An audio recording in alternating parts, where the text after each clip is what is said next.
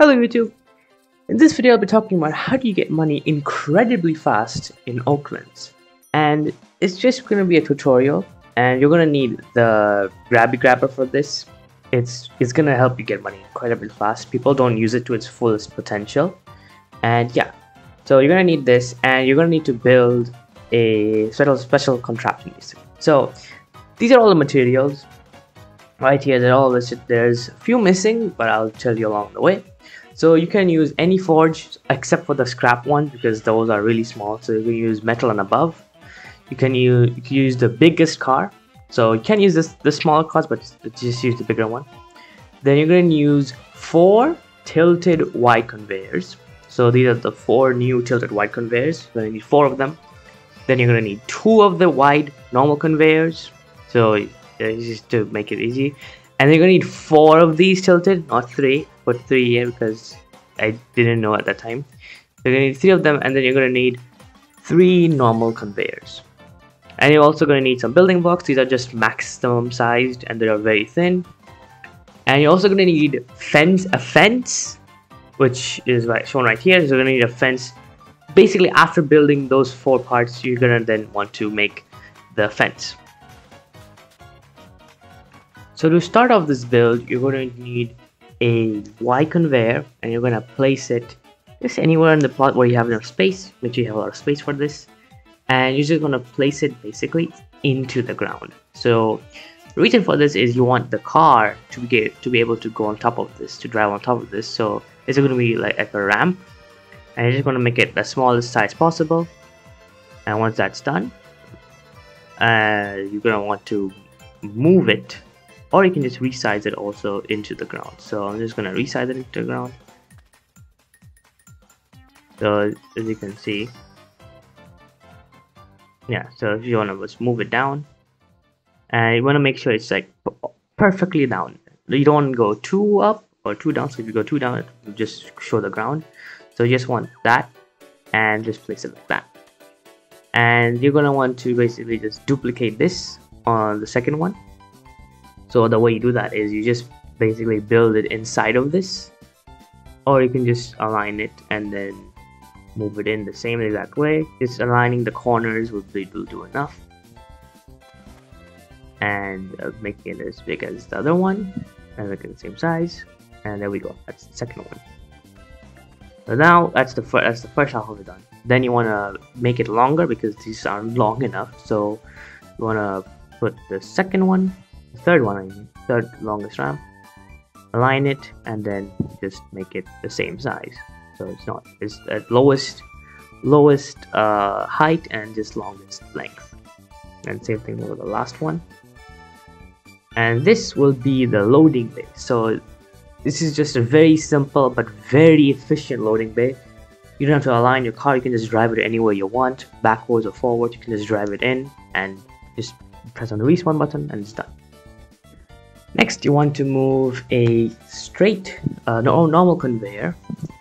So these are the wide ones. You want to use the normal one. So you can see. Then you want to basically make it the size, make the length as long as the width of the wide conveyor. So just like that. Let's simply base it off of, and then make sure it's the widest it can go, and that's it. Then you want to align it to the loading place. Make sure it's in the middle by using the arrows. Just want to move it into it, and right now there is no middle. So what you can do is just move this a bit wider, and that way there will be. They don't have to do this. It's just because I have OCD. I have to make things aligned, otherwise it just bugs me. Make it a bit down so that it doesn't, like, nothing can get stuck on that corner piece. I don't know. Then you want to move the wide conveyors into this, so like that. And basically you want to make the conveyor walls not block each other. So right now the corners of it are a bit, you see that it's going up there. So you want to move it down So as you can see, they're like blocking it a bit. So basically the way you fix that is you want to move it down until it doesn't block it anymore. So you can see now it's there, and same thing for that one for the loading conveyors. And since we moved it down a bit, move it in a bit, and then you want to move the middle one down by one more, and now there's nothing blocking the way, so the oars won't get stuck at all. You can make that a bit bigger so that it's just perfect, and yeah, now oars will not get stuck when they're going through this. So it's basically just directing all the oars into one single slot. You can also make this a bit shorter so it just takes up less space. Next thing is you're gonna need a tilted conveyor. So you're gonna have 4 of them. This is the first one. So you want to place it aligned with the middle conveyor. Here I was trying to align it with the outer ones, but then I realized, wait a minute, it's supposed to align with the middle one, and the middle one is actually wider than those two. So you can see it from the outside underneath. So hey, I didn't like it, trying to find out which way it was. It was a bit confusing, but if you just turn the camera around, there you can see the middle ones, and then you just want to align it to those ones, just like that. And then you want to just make it just a reasonable length. You want to make it as high as you can because you want this thing to go up. And once it's that, you can make it any degree as long as there's oars. So blocky things can go up it really easily, but like wood and stuff won't be able to. But this thing is made for oars. And here I'm just testing it out with the car, see how tall it is. And as you can see, it's not taller than the storage of the car, and you can't make it much taller, so you're gonna want to add another one to that. So here I'm just making it this like smallest height first, then I'm changing my units to 1 unit, and then I'm just bringing it out a bit so like it's like perfectly 1 unit. And then I want to just duplicate this. So by placing it inside of it, you can basically just duplicate the same exact part. So you want to move it to the same starting point, and make sure you use 0.25, and then you just want to make it the same size. And then you want to move the input of this conveyor to the output of the last conveyor, so that way it's perfectly aligned. Now it's way taller than me, so that means it's taller than the car, so it's good now. The next part is now not putting this, but actually you want to put the the refinery, not the conveyor. We're just checking it. You want to actually place the refinery first, then you want to place the then you want to place the forge. So you want to place the refinery, align it to this conveyor, make sure it's the same height, and make sure it's the same height. And then you don't have to do this part, just make sure it's the same height. And then you want to add the forge after this, and basically going to combine them into one. So by doing that, you won't have it like stuck or like getting stuck or not. And the way you just basically align it with the darker lines, and that way it looks good, and at the same time it just works functionally. It just basically, as soon as you put the ore in, it just comes out as forged. Then we're gonna make the infinite storage here. Check out this video on the top right. Yeah, you want to move conveyor in front, then you want to move it to the starting place of the forge, and you want to make it to the dark line on the forge. So we're gonna start from the refinery and then put it on the dark line in middle of the forge, as you can see the line there, to the button I mean. And then you want to add the last straight conveyor, same exact way, except this time you're gonna basically attach it to the end of the conveyor we just put. So move it to the conveyor, just like that, and then you want to just make the size as long as the forge, the end of the forge, and that way we have a button there. And the last thing is you want to move both the forge and the refinery down by 0.25, so just by 1, and that's there. And then same thing for the other one, just like so. And now we have infinite storage, and this is where you're gonna add the last two straight conveyors. Tilted conveyors. So you're basically gonna want to place it at the front of the refinery, so that way, as you can see, there's ores here, but they're stuck. So to make sure they don't get stuck, you want to make it so that these tilted conveyors basically help the ore to sort out and just go in one by one instead of all at once. You don't have to make this part perfect. It's just there so that it doesn't get stuck. And as you can see, even if you're just adding one, already doing work, and it still gets stuck because it's on the left side, but with a little nudge it works. And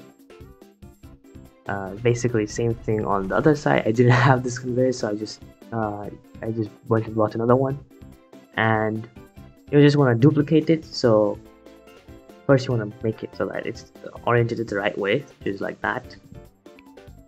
Then you want to just move it to the exact same size, like so, and basically make it completely symmetrical. And once that's done, then you can start to resize it. So the length is like around the same. Then you want to make it shorter.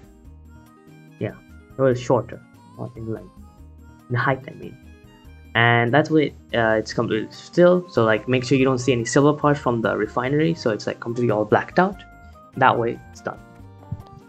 Now we're gonna need those walls, so I'm gonna place this one at the start of the loading system. So this is just for like the ores to not basically fall off the car while you're loading it.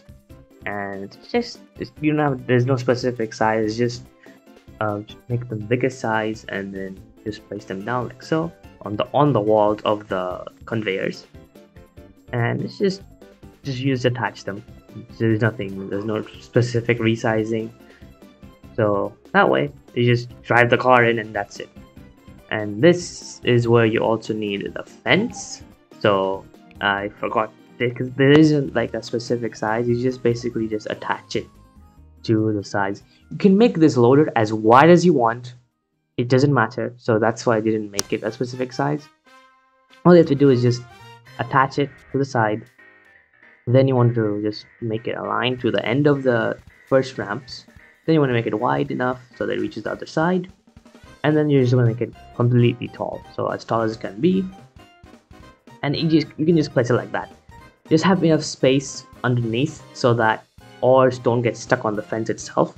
But basically you want this so that it stops the car, and you can then just unload your car, and then the ores can just go through easily. So here I'm just gonna fill it up with dark slate because that's what I had lying around. Basically the way you want to grind is you want to pick out a node with your pickaxe. You're gonna pick out the whole thing, and then you want to use the grabby grabber in the middle of it so that you can pick up everything in one go. You're basically gonna want to pick up everything from the ore. You're not gonna just go for just like minerals like iron, gold. You don't want to do that. You want to just pick up every single thing, and then like I did that in a few seconds, instead of just sifting through all the ores and just picking out all the things. No, you just pick up the whole thing, then you go straight back to your base and just unload it. So you don't have to go. You can go in any direction. You can go in forward, you can go in backwards. There's no need to like perfect alignment. Just drive straight in, boom, that's it. Then you just want to press on the respawn button, and then everything just gets unloaded. And I forgot to change its direction here to just make sure everything faces the right direction. And this was the version that I did before this, but basically everything just goes in. Like it may fall off, but that's just when you have a lot of ores pile up on top of each other. So this is going to be the second test. Again, same thing. Basically I'm going to mine this, and I'm just going to throw all of it into the car. Like, I'm not even gonna check what ore it is because it's really dark anyway. So there's no point wasting time on that. Just grab your grabber, grab everything, throw it in, and yeah. You don't need the grabber grabber, you can just throw everything in, but that takes about a lot more time. But what I like to do is just, you know, throw everything in. You can do it two nodes at the same time, but I especially like it just to do one, just to play it safe and not waste any time. So you don't want to waste any time on like getting multiple on and just spend on like taking the whole truck full. Just get one and just go back. It's way faster. And here, as you can see, this is the version that I made, and everything should go perfectly in. So it may fall off like here when there goes too much. So as you can see, it fell off.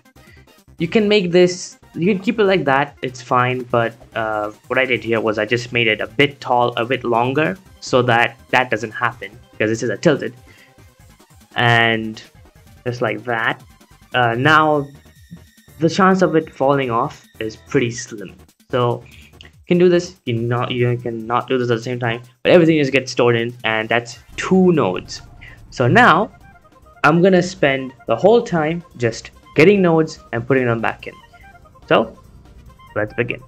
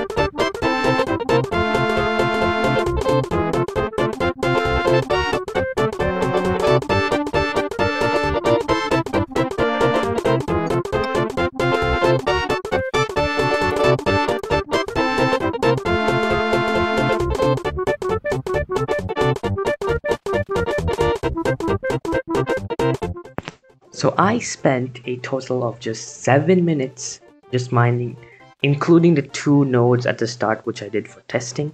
But now, with the press of a button, I can now just unload all the ores, and now I will be selling this to the junkyard, and basically you're gonna see how much I got in 7 minutes of just getting all the ores and selling everything now.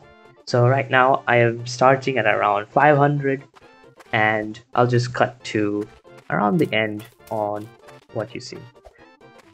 I won't cut to it, I'm just gonna time lapse it.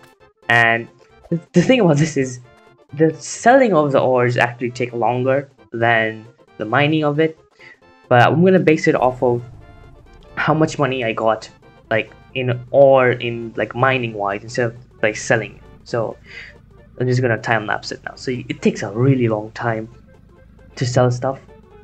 But yeah, that's how this is.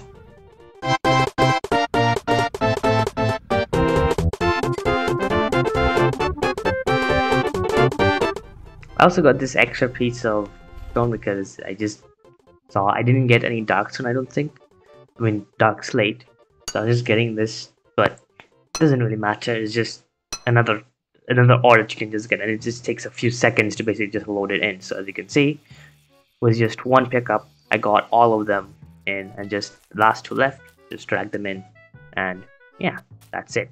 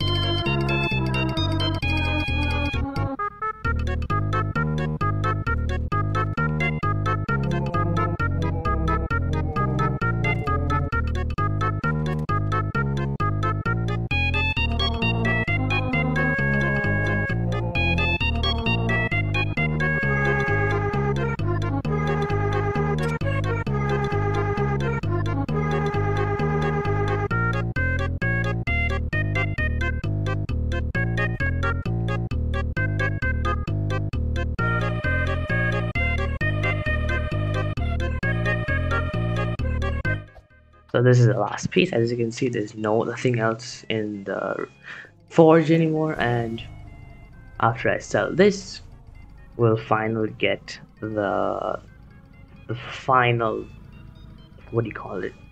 We'll finally get the amount of money you can get after mining for 7 minutes only, and pretty good. Like, the amount is already at like 11,000, or I mean 10,000, like that. And after selling this, I actually didn't expect it to go above 10,000. It's at 12,000, so like that's a lot. So yeah, that's how I make money in Oaklands. This is just a very simplified version of my main system. It's a very small version. It's using the wide conveyors. My one is right there. It's a different system. Which one is it also works on wood, because you can't store wood right now, so you have to store them like physically. So I just have this old system. So like these are the normal conveyors, and they just all go through. They all go in. Even wood goes in, and they just all go into this really nice system, and then they quickly go around, all the way around after going through the refinery. Yeah, and they go all the way around up the elevator, which I also have a video on, and they go to the storage place for wood and ores, and the ores especially just get stuck inside here into the infinite storage. And I have it off, and then they go into this loading place where this is made out of quartz, and quartz is made out of ice so that it doesn't get stuck. And yeah, this is how I basically make money really fast in Oakland. So don't go for just certain ores, just put everything, sell everything, and you're just gonna make money out of nowhere. And in total, that took me 17 minutes, like with selling and mining, to get 12,000. So if you like the video, leave a like, leave a comment on what video I should do next, and subscribe if you want to. I'll see you guys in the next one. Bye.